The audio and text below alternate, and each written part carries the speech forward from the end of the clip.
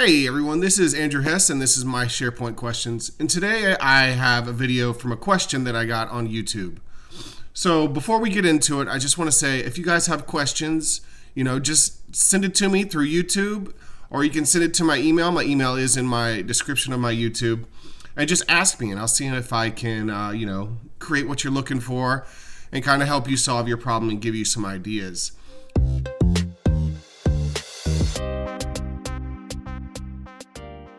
Today what we're going to get into is a question I had, and the question is, if we have one SharePoint list and it has choice fields in a column and they're delimited, they said by comma or semicolon. Well, I did comma, so I have one SharePoint list, right, and it has delimited fields here on the choices column, and both of these are just single line text. He did say multi-line text, but single line text, I believe, can be up to 255 characters, and that's plenty, right? Like, we don't need more than that.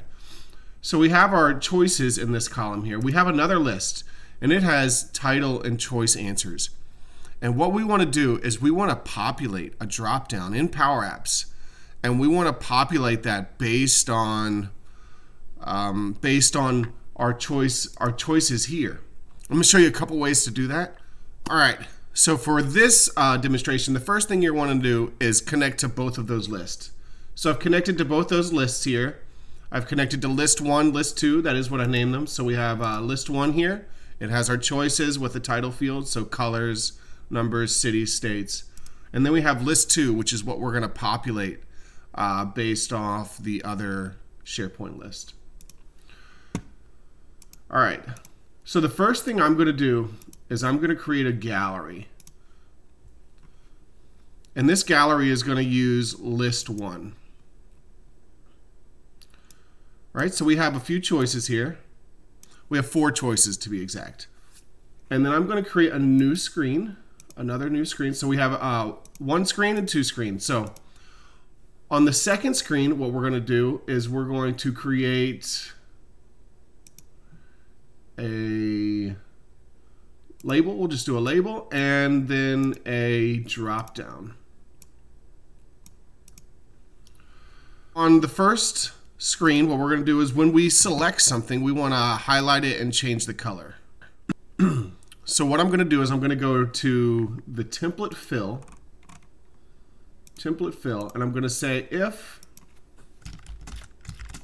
this item dot is selected, then we want this color, else we want this color. And I'm just going to, put in some numbers here. So, all right, so I changed the template fill. Now when we select something, it's going to change the colors, right?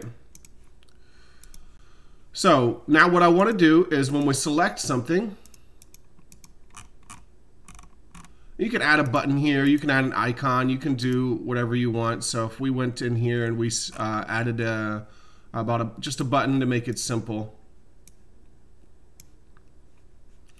and we'll just call it select. All right, so we added a button, and this button is just called select. So if we press play, we select, it changes the color for us.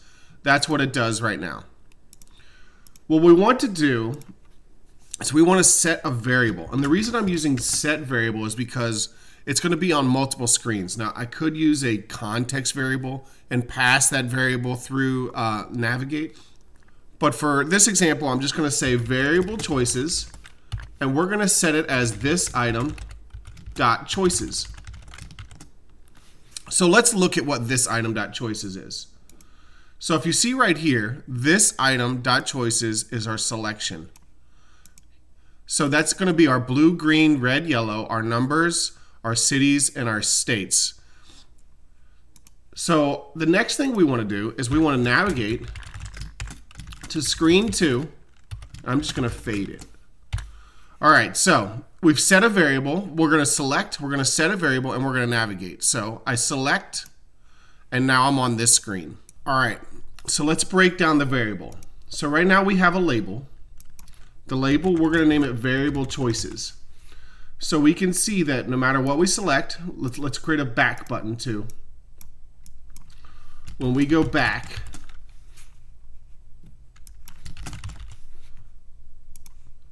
We go back, we select numbers. You can see it's the numbers. We go back, we select cities. All right, now so we want to split this text value up into the drop-down solution. So it's really simple. So we'll just do split the variable choices with the delimiter, which is a comma. And look, we're already done. So if we go back, we select states. Our drop-down value is based on whatever we selected. Our colors, our drop-down value is based on whatever we're selected. All right, so we did it there. Now let's do it in a form. Let's do it in an out-of-the-box form. So I'm going to connect it to my list 2.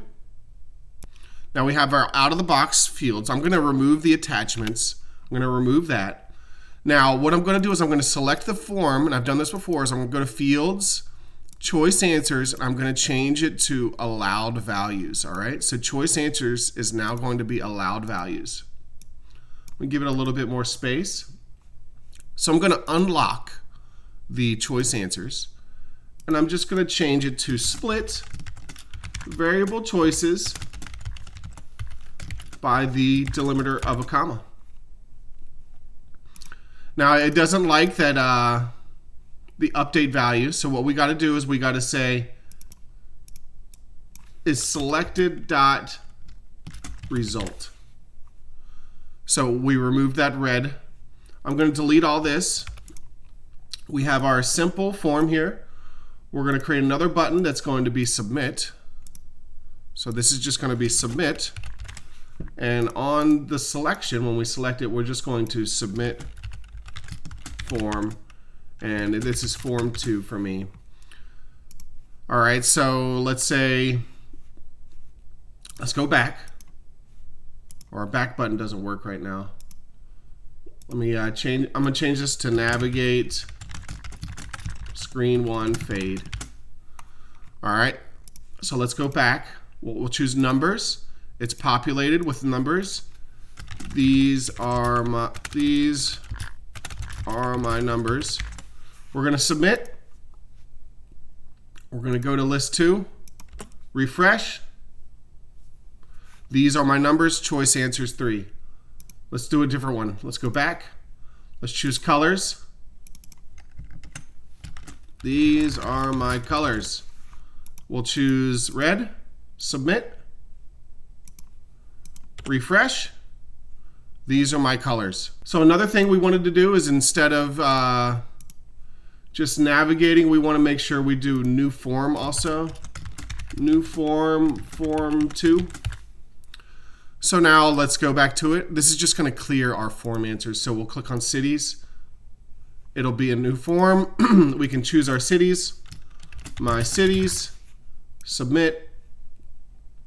When we submit, maybe we want to navigate back to form 1, or screen 1 actually, I mean, with a fade. So we click on states, we click a state, more states, submit, brings us back. We can check out SharePoint.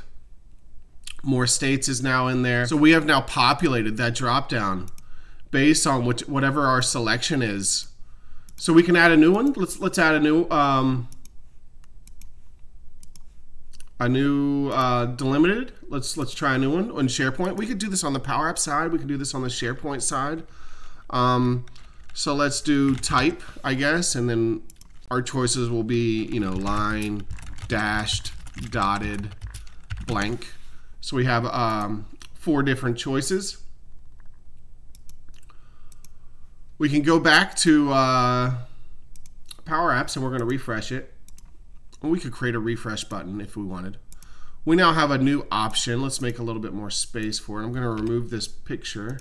All right, we now have a new option. We have type a line, dash, dotted, blank. So when we select it, that has now populated our drop-down choices. So let's keep going. I mean, why not keep going? I can allow you to update here. So if we go to, let's do a new form. And this one is going to be connected to list 1. We're going to remove the attachments. I will pull this, or I will make title the full width and make choices the full width. So now what we'll do is we'll say input, a new button. This button will say add more choices.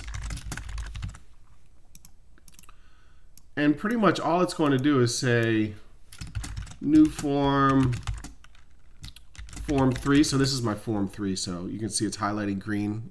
It's highlighting green. Add more choices. We have a new form. We can add an icon. Let's add an icon. Make it a check mark just to do things different. And we can say this is submit form 3. Form 3. All right, so our new one will be, let's do, let's say, I don't know, oceans. We have Atlantic, Pacific, and the Indian Ocean. So we submit it. It writes in here. We can select now. It's populated our dropdown. These are my oceans. We submit. We go back to SharePoint, refresh. You can now see that we have populated this list. We can go to list 1 and see that we now have oceans on there. All right, so now let's do it with the context variable. So you can do that in the navigate function. So if we check out navigate and we highlight it, you'll see that it says target transition. So transition is fade. And then if you add another comma, it's going to say context. So what we can do is we can say variable ConChoices. So this is a context variable. And this is going to be this item dot choices. So we're just passing a variable a different way. So variable ConChoices, right? So we're passing this variable. When we select, and then here, where we had variable choices, we can change it to variable ConChoices. And that's going to do the same thing. So we're just passing the variable in a different way. So it's just being passed from one screen to another. So that's 2 different ways that you can do a variable. You could do set. So set is going to be globally across your entire Power App. That variable is there. That's the 2 different ways you can do of variables. You know, you can choose how you'd like to do it. There are benefits of either one. But this was a question I had. If you wanted to populate a dropdown based on another list. So you just set up a nice little gallery here. Pass the variable either through set or through a context variable and navigate. And you have yourself a nice new Power App. So thank you guys for watching. If you have questions, please feel free to ask. Right now I'm answering questions. I'm going to try and do it all through the whole year. Ask a question, subscribe. I'm glad to answer. Thank you. This is my SharePoint questions. I'll see you next time.